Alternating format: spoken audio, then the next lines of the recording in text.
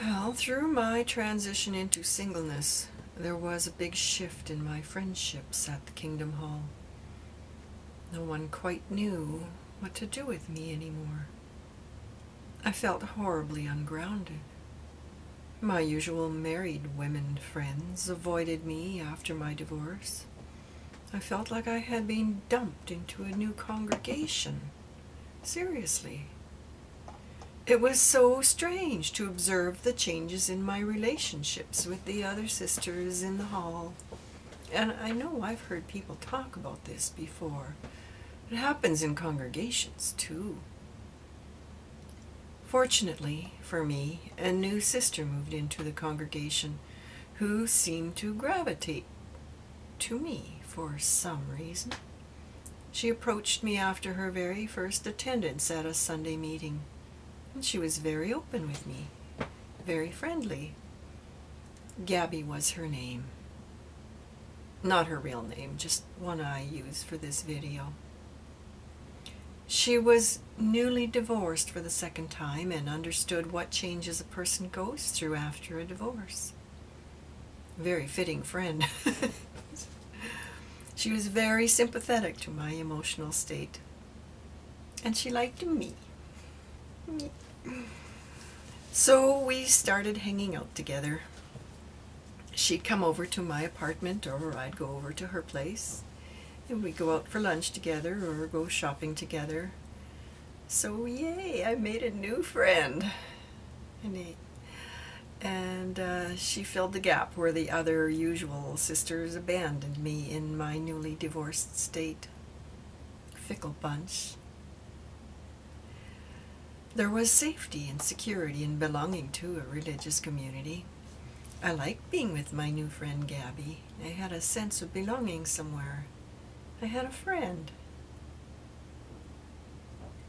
She seemed to enjoy spending time with me, and she understood and supported me when I had doubts about myself.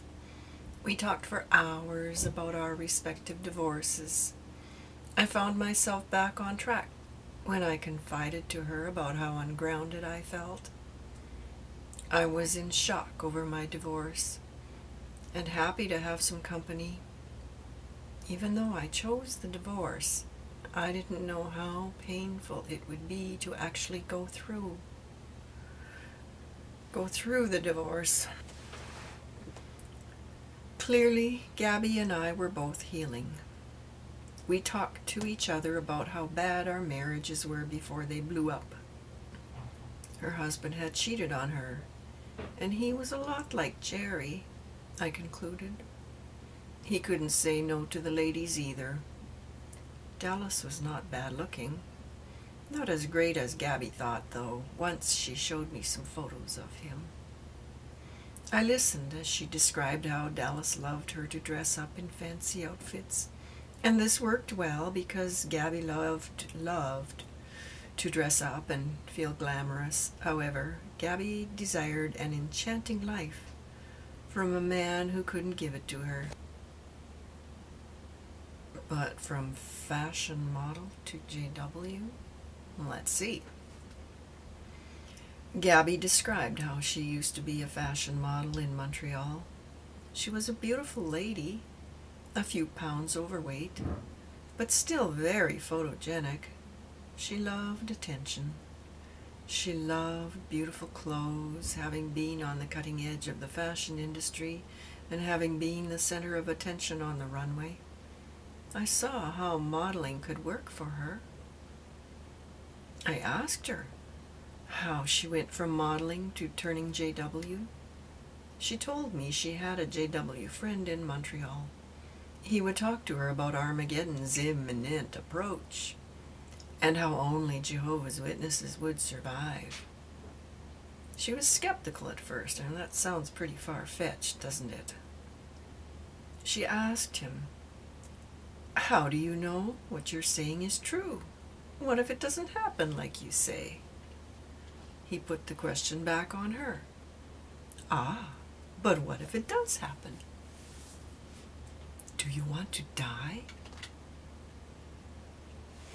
Well, that question was enough to frighten Gabi into studying with the Jehovah's Witnesses. At one point, she actually vomited up a snake. She thought it was a demon. So that really cemented her into the JW-isms. Interestingly, much later, after I moved to British Columbia, I asked a shamanic acquaintance about what vomiting up a snake meant in a metaphysical sense. She told me Gabi gave up her sovereignty, which makes sense. When you go into a cult, yeah, you do that. The snake was apparently one of her totems. After that time, Gabi was an obedient puppet of the Babylonish watchtower's industrialized religion. Little side point. Back to Gabi's friendship. Gabi told me she had a few stretch marks from having a baby during her first marriage, and in her second marriage, Dallas was very critical of her body. She simply adored him and longed for him to adore her too. Unfortunately, his criticism left her feeling inadequate, which slowly poisoned the relationship. And that led to their divorce. With all the things Gabi and I had in common, we quickly became good friends. We talked about my ex, Jerry, and her exes, Phil and Dallas, for a time. Gradually, as we both traveled down the healing path, the subject of discussion gravitated toward the kind of man each of us desired to meet, qualities and characteristics of our next witness husbands. I realized how much I wanted a man in my life who would dance. I wanted to be wooed and wined and dined and danced. This is a few months before I started dating Vince. Gabi decided she wanted a date. She answered a personal ad and agreed to meet a man at a lounge downtown. She described to him what she looked like and what she would be wearing and went to the lounge early. She brought a book along to read while she waited nervously for the arrival of her date. He stood her up. Unless, of course, it was the man at the next table also reading a book while seemingly amused by Gabi's nervous anticipation. Gabi made some small talk with the man and asked him if he too was waiting for someone. He laughed, squirmed in his chair, and said, "Oh no." They struck up a conversation and he eventually walked her home and they exchanged phone numbers. This man was curious about Gabi even after she adamantly insisted. She was a Jehovah's Witness who had very strict standards about saving herself for marriage. A few days later, she invited him to her place for coffee. She lit candles and prepared her apartment in a very appealing, if not seductive way, with essential oils, soft music, dim lighting. As they got comfortable on the couch, she began to give him a foot massage. He became quite aroused by her inadvertent seduction and expressed his desire to make love. Of course, Gabi objected. "We'd have to be married." Her new friend then leaped up, distressed, as if he had suddenly discovered her true agenda. He yelled at her for leading him on with strings attached, and he stomped out of her apartment. Gabi never saw him again. When Gabi told me her new friend thought the need for marriage meant strings were attached, it got me to thinking. He was right in a way. Holding out for marriage before having sex did give the impression of a feminine ploy, and by all worldly standards, her behavior on that date could have been perceived as a seduction scene. What do you think? What do you think? Feel free to comment down below. Enter Sister Myra. So then a woman named Myra moved into our congregation from across town. Lots of divorces going on across town. She was newly divorced as well. She moved into Gabi's apartment complex, and the three of us became friends. Myra was healing from divorce number 3. She had been married to her current husband for about 15 years. She confided to us that she had experienced very little sexual activity throughout her recent marriage. Even on their wedding night, her new husband avoided having intercourse. Avoiding sex seemed inconceivable to me after what Gabi and I experienced in our marriages with our philandering husbands. All they wanted was sex from us or anyone. The lack of sex in the marriage became unbearable for Myra. As she suffered along, she discovered that Phil was missing work some afternoons when she called his office. She began thinking he was having an affair and decided to hire a private detective to confirm or put to rest all of her fears. When the detective discovered what was drawing Phil away from the office, it came as a surprise to Myra. He had a secret gambling addiction. A no-no in JWville. At least back then, gambling was wrong. New light? Isn't there something about gambling in the Elder's Manual? That still didn't provide an answer to Myra's gnawing sexual desires. Poor Myra. Going without sex for weeks and months on end, that seemed like a cruel form of punishment. She was smart to bail out of such a frustrating marriage, even though the elders were very critical of her choice to do so. Their implication was that it was Myra's fault. The elders didn't understand and were quick to advise Myra to stay in the marriage and be more creative in bed. Myra had tried everything imaginable to interest her husband. Quite frankly, she had run out of options. This is the problem with elders.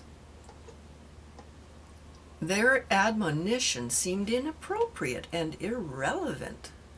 Sure, they were trying to help, except they weren't qualified marriage counselors. By setting themselves up as experts, they were removing healthier options for members with marriage problems. Like, how about the possibility of troubled couples to seek help from real marriage counselors? What a thought. What a concept. Myra never found out why Phil was so sexually inept.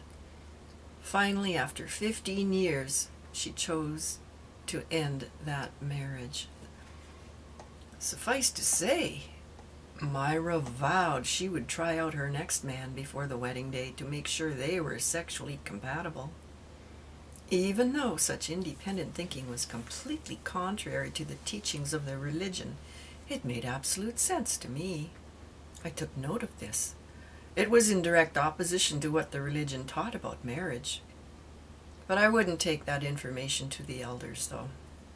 I kept Myra's confidence. Furthermore, I decided her situation was enough proof that the elders were acting inappropriately by counseling its members without proper training.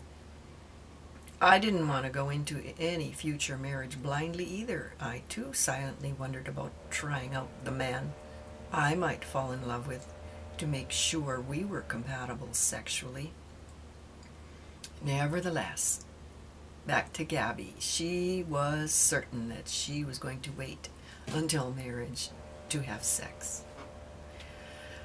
When I got involved in the dance world, obviously I didn't have as much time anymore to hang out with Gabi, but I was still going to meetings occasionally, and that's when Gabi and Myra grilled me about my state of unusual happiness.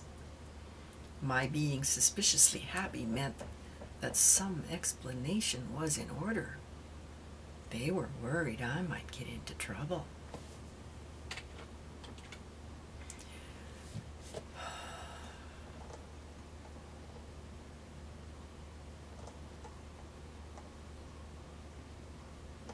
Then one day, Gabi dropped by and announced,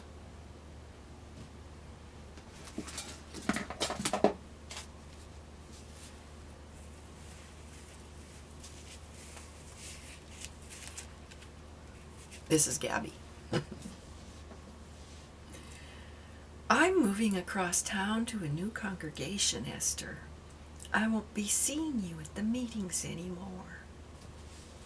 Oh, that's too bad. I looked at her with obvious concern. I would miss her companionship. Well, maybe we can still get together and meet for a movie sometimes. I'm going to miss you something awful. That'd be nice. Gabi's worried face lit up again as she grinned. I sensed she was afraid to tell me she was moving. She didn't want me to take her action of moving across town personally. She told me her rent had increased beyond what her budget could manage, and she had to find a new place. She found a basement suite that was more affordable. It was smaller than her apartment, but quite suitable if she could thin out her possessions. And she wondered if I wanted her china cabinet. Maybe she wanted to even the score for when I gave her my portable dishwasher, when I moved into my apartment after divorcing Jerry. My suite had a built-in dishwasher, so I was happy for my much-loved portable Maytag to find a new home. I was enthusiastic to have her china cabinet. You bet, I said. You have a lovely china cabinet, and if you don't want it anymore, I'd be glad to give it a nice home. I know it would have a nice home here with you, she assured me, gazing around my impeccable apartment. My son Sean was agreeable to help me obtain the china cabinet. Since he had a hatchback car, he thought the top and bottom halves of the cabinet might fit into the back without too much difficulty.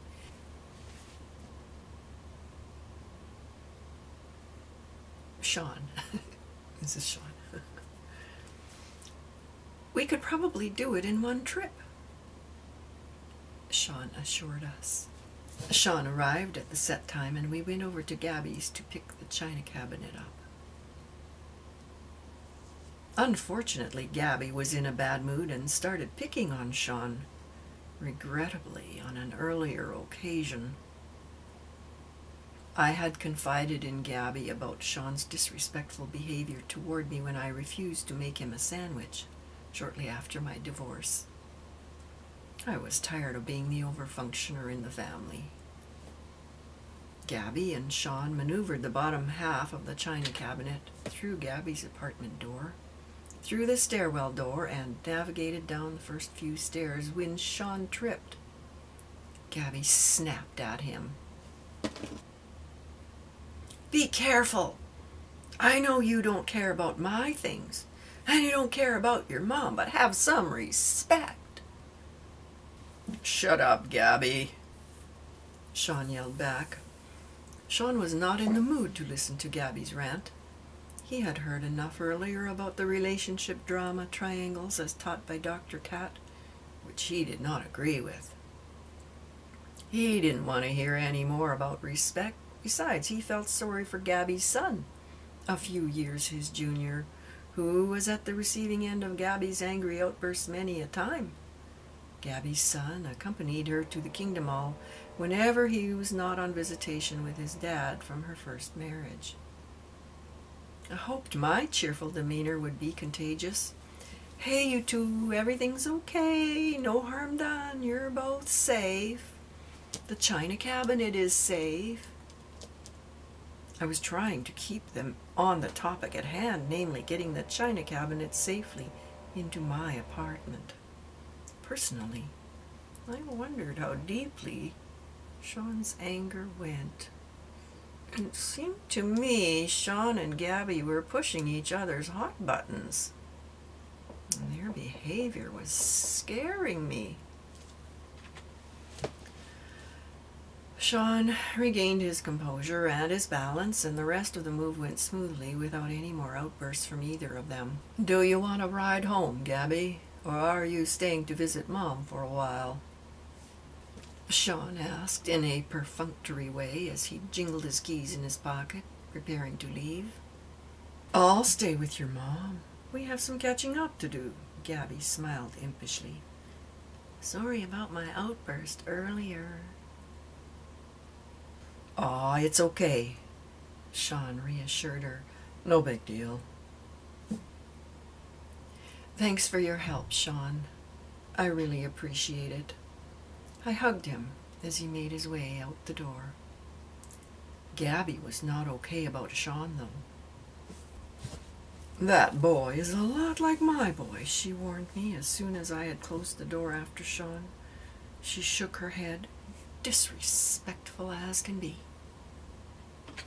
I shook my head along with her.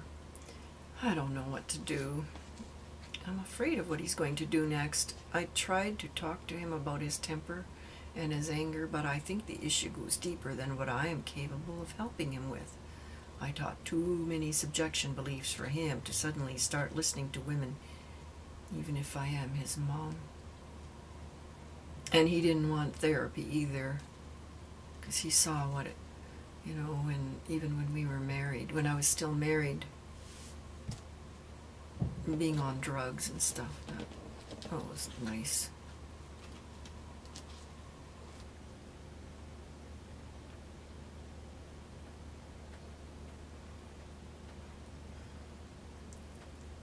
Why don't you ask him to move out?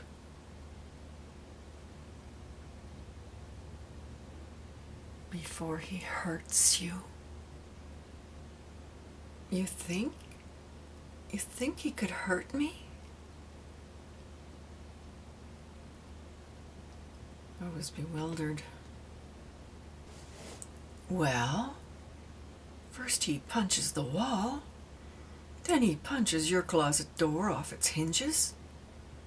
Maybe next it will be you.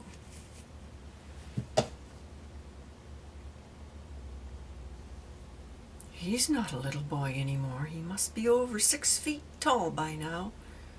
That, plus a bad temper, need I say more? My eyes widened. I recalled the time in Lethbridge when he made Monique cry, and she accused him of being a bully. Shivered.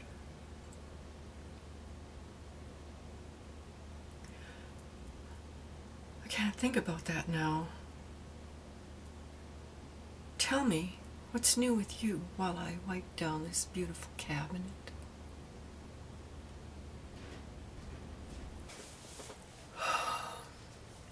So, Gabi moved to the other side of town. I'm thinking back, wondering if she moved out of her apartment complex because there were too many JWs close by. After all, she wanted to be meeting and dating men, worldly men. A basement suite would be more conducive to privacy. Fewer prying eyes. Less so than an apartment block full of JW eyes peering out their windows and seeing her dating worldly men. On the other side of town, Gabi began to hang out at a local pool hall, and that is where she met Tom. They played pool together late into the night, and Gabi let him walk her home. Tom came by her new basement suite the very next day and waited at her door until she arrived home. She did not have the heart to say, "Go away, I'm busy." Instead, she fed him and let him stay over, making him sleep on the couch. They cuddled and necked, and finally, after only a week or so, Gabi brought up the subject of marriage. Tom said he'd think about it. Gabi became hopeful that she would marry again. From then on, when I called or came over to Gabi's, Tom was around and I was uncomfortable. Before ever meeting him, my impression, based on the stories Gabi shared of Tom, was that he drifted from place to place, staying wherever a woman took pity on him or fed him, like a stray cat. I didn't like this man right from the start. One time, while Tom walked Gabi home, he saw a guy on the street wearing a leather jacket that he liked. Tom assaulted the man, literally ripped the jacket off his back, and claimed it as his own, while Gabi protested. Tom laughed for Gabi's objections, lame objections. Another time, Tom rummaged through Gabi's blue jeans in search of her bus pass. He planned to sell it for street value so he could hang out at the pool hall for the evening. She burst out crying. She learned quickly that if she cried, he took pity on her. On that occasion, he stopped short of stealing her bus pass. I tried to reason with her about what life would be like married to a man she couldn't trust. After all, weren't we both desirous of meeting brothers? You better hold out for a brother or you'll be sorry. Haven't you and I learned anything from choosing a worldly kind of man up till now? She was incensed and lashed out at me. You're prejudiced against Native Indians. You're still mad at Jerry because he is living with one after leaving you. It's true, there are a lot of First Nations people in Saskatoon, and it's true that my ex was having an affair with one. But prejudiced? I didn't think so because even when I was in high school, I had a crush on an Aboriginal boy. It's probably good that he wasn't interested in me because he liked to get high, sniffing gasoline, and that spooked me. Besides, I was glad to be divorced. I certainly wasn't looking back, wishing I could be with Jerry.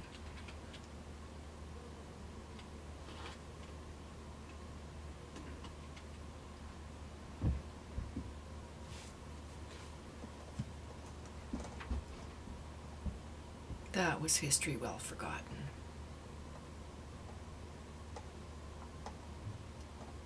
I replied to her accusation about me being prejudiced by saying, "Sure, and Jerry has to lock up his wallet and other valuables in the trunk of his car when he goes home to her each night.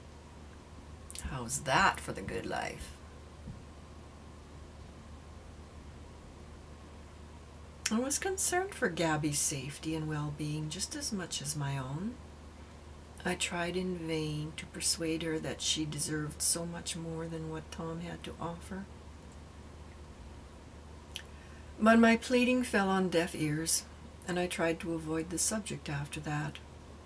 I didn't want to lose Gabi's friendship. That was likely our first fight with each other ever. I really loved her as a sister. Interesting that our first fight was about a man she loved and I hated. A few weeks later, Gabi stopped by unexpectedly. Her new friend, Tom, got arrested and was committed to the psychiatric ward for petty felons. I hoped the arrest and incarceration would open Gabi's eyes to the sheer ugliness of her new relationship with Tom. No such luck. She visited Tom in jail. It was then they decided if the two of them were married, they could have conjugal visits. She confided to me, "I kind of discovered that I like it when he's in jail, 'cause I always know where he is then. Jail provides structure for our relationship. You know, until we can find it on our own." She was beaming. Try as I might to wrap my head around her reasoning, I couldn't. Jail enabled Gabi to keep tabs on her stray cat. On the street, when Tom had money, he was gone for several days at a time. But when he was broke, he showed up at Gabi's door, and she never had the heart to turn him away.